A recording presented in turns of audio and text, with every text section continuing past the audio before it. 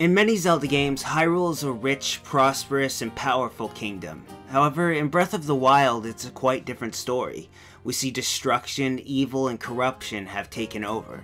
However, there is still a breath of hope in the air. My name is YuriOfWind, and in this video, me and Jesse will be analyzing everything we know about Breath of the Wild, to find out why Hyrule has been destroyed. We'll be touching on Ganon, the Sacred Realms, Shikai Guardians, and much more, so let's get started.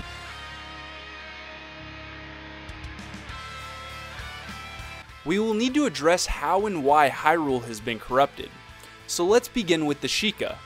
The Sheikah are known to be protectors of the royal family.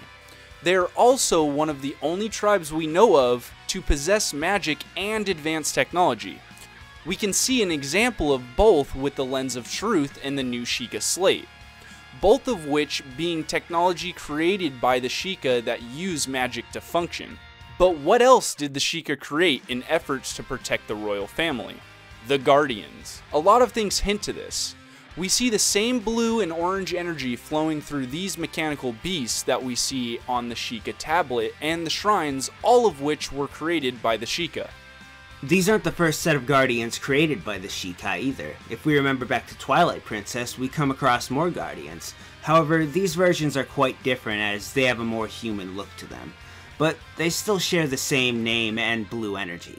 They also seem to have the same job as their name would suggest. They were created to guard something. In Twilight Princess's case, they were guarding the Master Sword and the Temple of Time. However, the Guardians we see in Breath of the Wild seem to have attacked and destroyed the Temple of Time, begging the question of why. Well, the larger Guardians we see outside of the shrines have a distinct pink glow. This glow is the same that can be seen coming from Calamity Ganon. Ganon or Ganondorf possessing or cursing other creatures is something that is common in the Zelda series.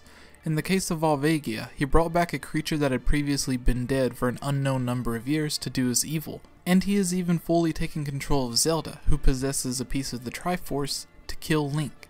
So him taking control of a Guardian could explain why we see advanced Sheikah technology trying to attack Link as opposed to helping him.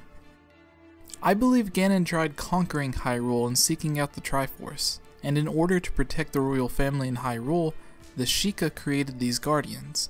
Ganon began to lose his war on Hyrule, then, realizing his army was no match for the Guardians on top of the army of Zora's, Goron's, Hylian Knights, and other races defending Hyrule, he used their own technology against them, and forced the Guardians to attack Hyrule. With Hyrule's army defeated, the Hylians likely tried using the Triforce as a final stand against Ganon. We don't know if they were successful or not, but we do know that the Temple of Time, which is a gateway to the Sacred Realm where the Triforce is held, is completely destroyed. We see several Guardians lying in ruin around the desolated temple. I believe in Ganon's mind, if he believes he would not be able to obtain the Triforce, he would much rather choose to destroy the only way of obtaining the Triforce, rather than have it used against him. Again, we don't know if the Triforce was used or not, but we do know that the Hylians were able to seal him, which we have seen in the past can be done by the sages.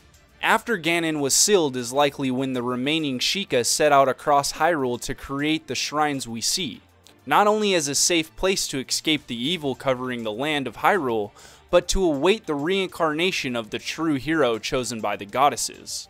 This explains the creation of the Guardians, how Ganondorf was sealed, and the destruction of Hyrule, and especially the Temple of Time.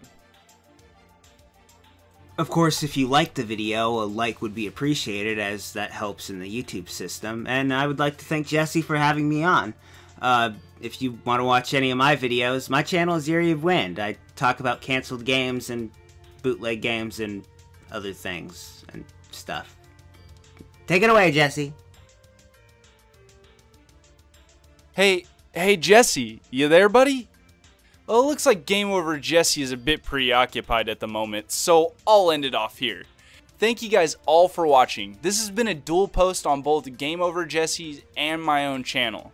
You guys all have a good one. Remember to like, comment, subscribe. Peace out. If you're a fan of interviews like this or my other discussion and theory videos, please consider becoming a Patreon at patreon.com/GameOverJesse, where you can help me continue making these videos and get all kinds of awesome stuff at the same time, like co-hosting one of these interviews or joining me on a discussion or theory, suggesting topics for theories, discussions, and interviews, suggesting who to have on as guests, and much more.